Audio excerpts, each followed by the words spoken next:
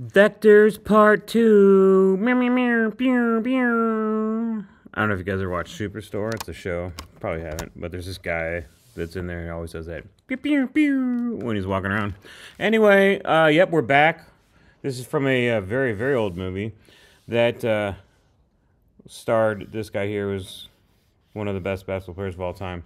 Anyway, they talk about this. Roger, what's your vector, Victor? They keep going over. It's a really dumb joke, but for some reason I found it hilarious. And hey, how many vector jokes are out there? Not many.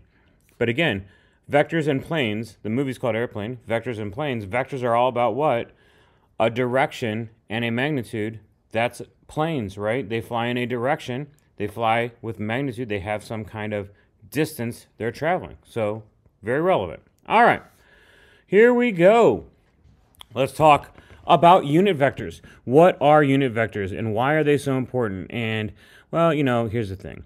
Sometimes we like to break things down into lengths of one, right?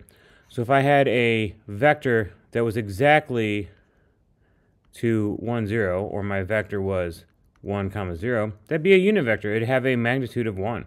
I could also have it go up here, have a magnitude of 1. So it's important. We want to find out when is it going to be a unit vector for any vector. Let's find any vector. So we're going to go the direction and make it a unit vector. So the first thing we have to do is we have our vector, and essentially we're just going to divide it by our distance, our magnitude, excuse me. All right. So how do we do that? Well, we know how to find magnitude. I do the x component squared plus the y component squared.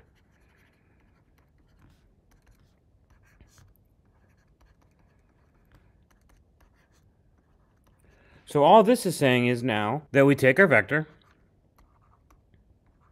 and we're going to divide it by our magnitude. Division is the same thing as multiplying by 1 over radical 34, right? So I'm going to distribute it in here. 3 over radical 34 and 5 over radical 34. Now at some point in the distant past, you were told never, ever have a square root on the bottom of a fraction. Never want to have a radical. Well, that's simply because it was easier to divide. It's easier to divide numbers without radicals in the denominator, but I'll tell you what, it's not really that important right now in terms of finding these unit vectors, so we're going to leave these radicals in here. This is the one time I'm going to allow it. Now, if your teacher says, pish posh, that Mr. Sullivan from flipmouth.com doesn't know anything, and I want you to make sure you know how to radicalize these fractions and blah, blah, blah, then do it. Like, it's not that hard. You should know how to do this from Algebra 1 or Algebra 2 or Precalculus, right? We multiply by the radical.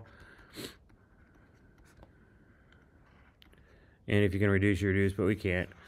All it is this was easier to divide by hand. Now we have calculators that do it, so it's not that important, in my opinion. But again, your teacher knows best, so listen to them, okay? All right, the dot product for vectors. This is kind of like multiplying vectors, but not scalar multiplying. It's called the dot product. All right, a couple of ways we can do this. First of all, we are going to take the components, the x components, multiply them together. And then we're going to add the y components. So this is method 1, finding the dot product. That is super easy, okay? The other way we can do it is we can find the magnitude of the first vector, find the magnitude of the second vector, and multiply it by the angle between them. Now, sometimes you'll just have the magnitudes and the angle. Sometimes you'll have the vectors themselves. All right? The result of this is going to be a single number, and that number is just a scalar of the two vectors.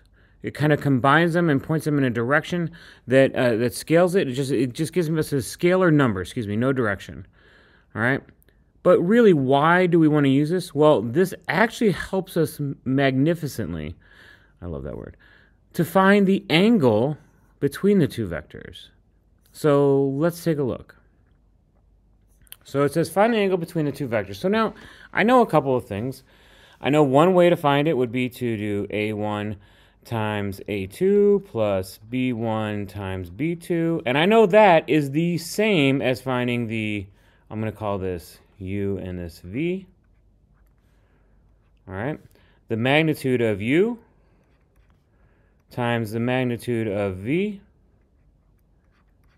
times cosine of the theta, the angle between them. All right, so let's see what I can do here. I have -3 times 2 plus 4 times 6. So this is -6 plus 24, which is 18. All right, great job.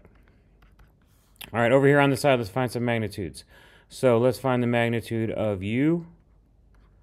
The magnitude of U is -3 squared, 9, plus 4 squared, 16, right? And that gives us 9 plus 16, 25. Ooh, look at that. That's nice and neat. 5. Let's find the magnitude of V. The magnitude of V is 2 squared, 4, plus 6 squared, 36, which is 40. And I'm going to leave it as 40. I'm not going to simplify it or anything like that. I'm just going to put these in here. So 5 times square root of 40 times the cosine of theta. All right, so I'm going to bring this down now. I have 5 radical 40 times the cosine of theta. I'm going to divide both sides by 5 radical 40.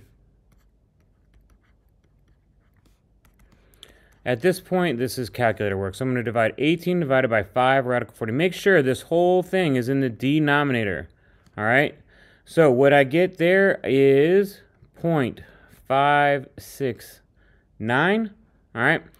Now, for those of you at home, this is definitely not all of what I'm doing, right? There's many, many more decimal places. So the next part of this, when I do this, I need you to understand I'm not putting in 0.569. I'm putting in everything in my calculator. Everything in my calculator was 0.56920997888, and it goes forever. That's what I'm putting in. So if you put in just 0.569, you're going to round too soon. Don't round too soon. So I need to find the inverse of that, right? And that'll give me my angle. And when I did that, I found that my angle was 55.3 degrees. All right. So again, let's think about this. What does this represent? So -3, 1, 2, 3, up 4, 1, 2, 3, 4, like this vector. This is just an approximation. And this vector, 1, 2, and up 6. Again, I didn't draw it perfectly. They're saying the angle between them, right here, that equals 55.3 degrees. That's actually pretty close, doesn't it? All right.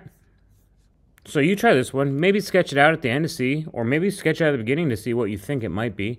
But you go ahead and try this one on your own. So over here, I found the magnitudes. I got the magnitude of A was radical 34, and the magnitude of B was radical 136.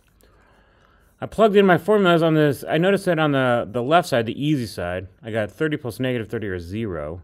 Over here, when I multiplied my magnitudes together, remember when they're both under a square root, you can multiply them together. So I got 4,624, square root of that.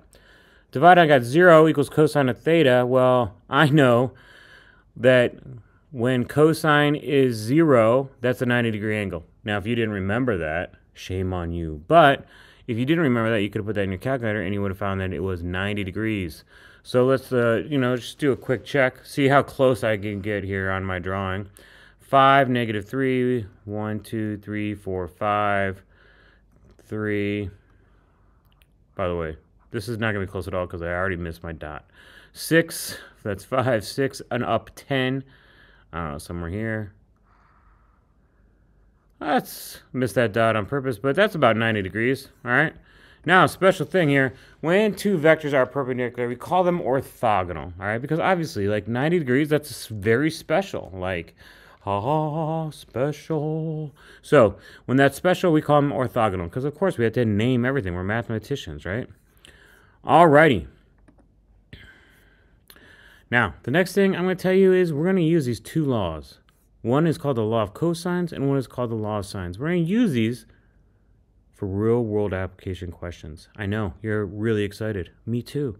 All right, here we go.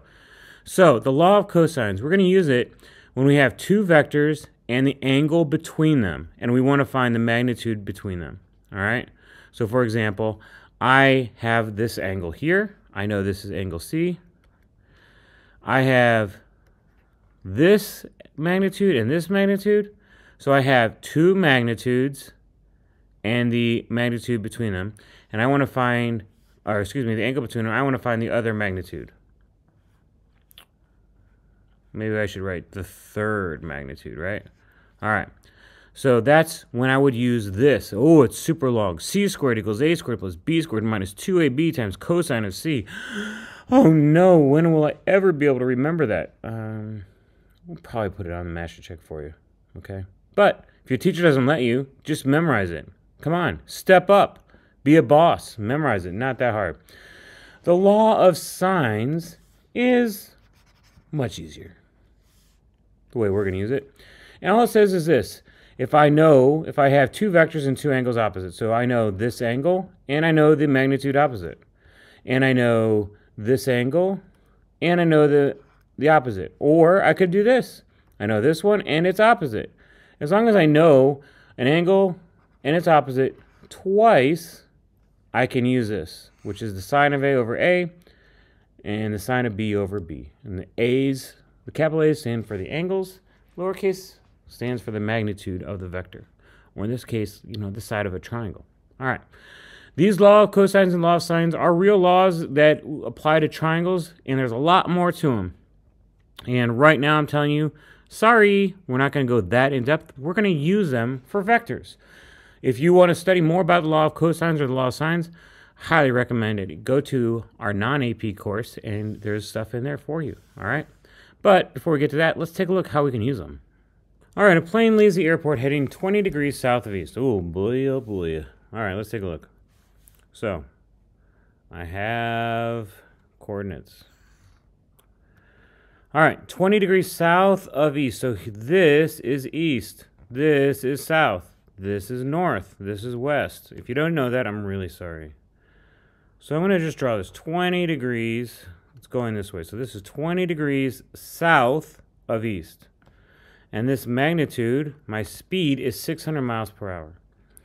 A wind is blowing at the same time 40 degrees north at 25 miles per hour. All right? Now I am going to draw this parallelogram here. And I know this is 600. And I know this is 25. And I know that this diagonal here, this result right here, that is the true path of my plane. So I'm going to draw that triangle. So I have 25, I have 600, and this is my true path here, right? All right, so I'm going to find that. Now, let's think about this.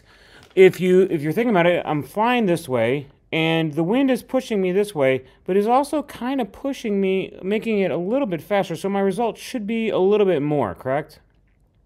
All right. And my angle, you can see it's going to be here. All right. So I need to find that as well. So things I know. I know this was 40. I know this whole thing was 20, right? But what do I know about my angles? I need to think about that, don't I? I don't really know this angle, do I? But I know this whole angle here is 60. And I know that when I have a quadrilateral, which is what I drew a parallelogram, that angles that are consecutive like this, next to each other, adjacent, add up to 180.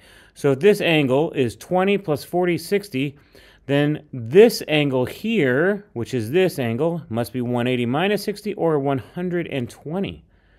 Now, that's all I know. But I have the law of cosines. The law of cosines, which is c squared equals a squared plus b squared minus 2 times a and b times the cosine of c. Do I have two sides and the angle between them? I sure do. Let's see what I can do here. So I'm going to plug these in. 25 squared plus 600 squared minus 2 times 25 times 600 times the cosine of 120. 25 squared plus 600 squared. That should give me, ooh, a big old number. 306. Nope, excuse me. See, this is why I always make mistakes. I can't read my own. 360,625. 2 times 25 times 600 is 30,000 times cosine of 120. Now, I'm going to be honest with you. I'm just going to put all that in my calculator, and I come up with this number here, 375,625. That equals my c squared. Take the square root of that, and I found out that that magnitude of that vector is going to be 612.9. So this is 612.9. Well, isn't that spectacular? That is magnitude, which is our miles per hour. So now the plane isn't flying at 600 miles per hour. It's actually flying at 600, almost 13 miles per hour. Now, we need to figure out some angles here. I need to find this angle here because this whole angle here is, 60. I know that because 40 and 20, but I need to find what we're missing here, right? So I need to find kind of this angle here with the horizon, like this is east, right? And I need to find what this is here, but I can't do that until I find that whole big angle. So I'm going to do sine of theta, law of sines, sine of this over its opposite equals, do I have another one? Yep. I have sine of 120 and its opposite, 612.9. All right. Let's delineate these two. All right. So I'm going to multiply that by 600. So sine of theta equals 600 times sine of 120 over 612. If I multiply that together, I get 0.848. And if I take the inverse sine of that, then I get 57 degrees. Whew! So this whole angle is 57 degrees, right? Well, I want the part that is underneath here.